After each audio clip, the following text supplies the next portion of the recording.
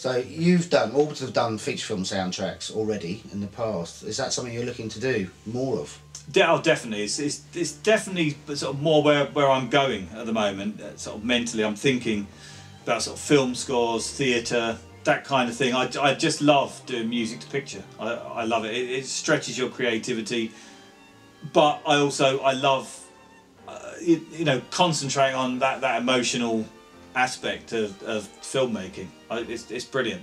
You know, it's kind of bringing an abstract art form to something that's storytelling, and there's something quite magical about that. And it's more collaborative, I suppose, than sitting in here all on your own. Exactly. Yeah, for months on end. Yeah, I get bored sitting in. I need more mirrors or something in here, so I can feel like I'm talking to someone. But no, it's I do.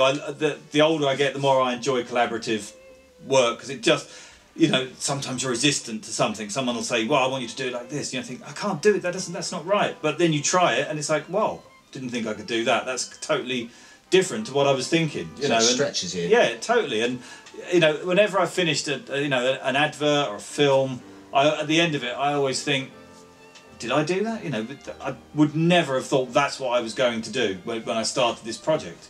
And that, to me, is absolutely brilliant. That's, you know, I love it.